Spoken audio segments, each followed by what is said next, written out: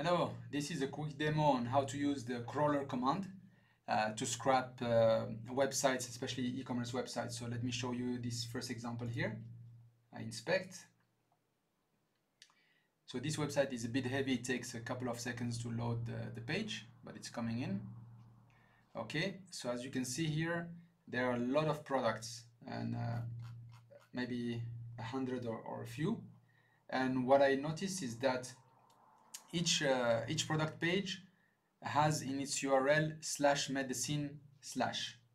So I just use the crawler and I tell it to crawl on one level to open 6 windows at the same time, meaning that this window where it finds the products, and then it will open 5 others, 5 plus 1, meaning that it will scrape 5 pages at the same time. So you multiply by 5 the speed of scrapping. That's what I'm doing here with concurrent tabs. This is basically multi-threading. And then I just tell it, I just added a condition and I tell Artilla, go on all the links of this page and all the links that have /medicine/ you open them in a new window. So that creates the loop, that's the crawler loop. And for each window, meaning that each product page that is open, just extract the results. That's it, 2 commands, and you can go through thousands of products. That's the magic of the crawler by setting up here. You can increase the speed, you can put 10, so that means they will open 9 at the same time, or you can put less if you want less mistakes, or if you take your time. I noticed that 5 plus 1 works pretty fast and gives good results. So now I have my commands that will do the job. So once it opens a product page like this, I'm gonna open the Arinac. Then I went to inspection and I created a new data set, and then I created the properties. So the properties, it's very easy. You just click here, add a new property, and then once you create the new property, let me create a new one. I create a new one, I call it new title, for example, and then I click on CSS selector and I select the title. And here you can see that it selected 2 items, but I only want 1 title. This yellow here is not good. I just click it again and it will update the CSS class to catch just the title. Now if I go at the end of my table, I have the new title, which is correct. It's Arinac Forte, 400 milligram. So this is how it works. You guys can watch the onboarding video session and playlist where we explain how to create properties and datasets. So I created 1 property for the product name, 1 property for the price. I just clicked on it. 1 property for the brand here, and also 1 property which targets the same, but here I used the link so that I can get the brand URL of the store. And then what I catch here is the tags, so for pain, menstruation, inflammation, congestion, and so on, if there is tags, and then the description, we catch it in this property. Here we catch all the inventory details, how many boxes, how many units per box, and so on. Right here we catch the image, if there is a main image, and we get the URL. So that's why I use attribute src, and here I get the product image. And the last one is to get the product URL that is here. So the way to do that is I use a small filter, a JavaScript filter that you can copy. This template will be made available. You can download it and train on it.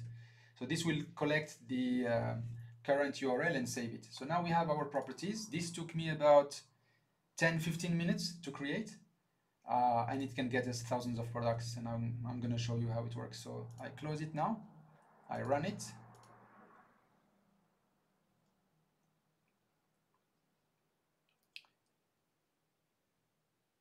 Okay, so it takes a few seconds because the home page or this catalog page is a little bit heavy, but once it loads the page, it's going to start to open each medicine, 5 of them at the same time. You see here, 5 medicine pages that are being opened and they are being scrapped right now.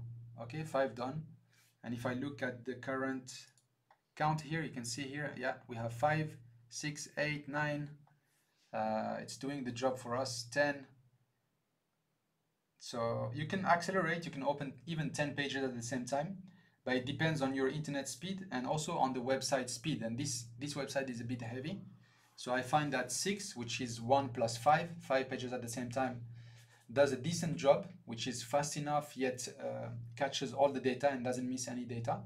So right here, even when you see here, it doesn't display the page fully sometimes. It's okay because Artilla, as soon as it gets the HTML and it gets the data, it closes the page to save time and bandwidth. and we will double check that. So if it goes too fast, then maybe instead of 5, I will only open 3, and then you will have more time to deal with the data. So maybe now we have 35, 50. So I propose we wait until we get 100. 100 is a good amount of results to see if we are missing some data before I shut down the automation. So I'm gonna let it run a little bit. Let's watch. So it's still going through the page A, and of course later also we can add the pagination, because there is on the top paginations, page A, page B, C until page Z. We can do that on the second step. Right now this automation will scrap everything that is on the first page, page A. Okay, how many we have? Getting there, 85. Okay, 88, 90, maybe another 2 sets of 5 and we will get into 100. I think that should be almost there. 90, yeah, 96. And the next batch is going to give us 100. Okay, we got 100 results. I just close it for now. All right, now I closed it. Now I go to results and let's double check. We have 103 results. And indeed, I got all the data, each product name, price, the brand URL. If there are tags, they are being caught. If there is no tags, then it gets empty. The description, the inventory details, the product image. When it's empty, that means they didn't have an image.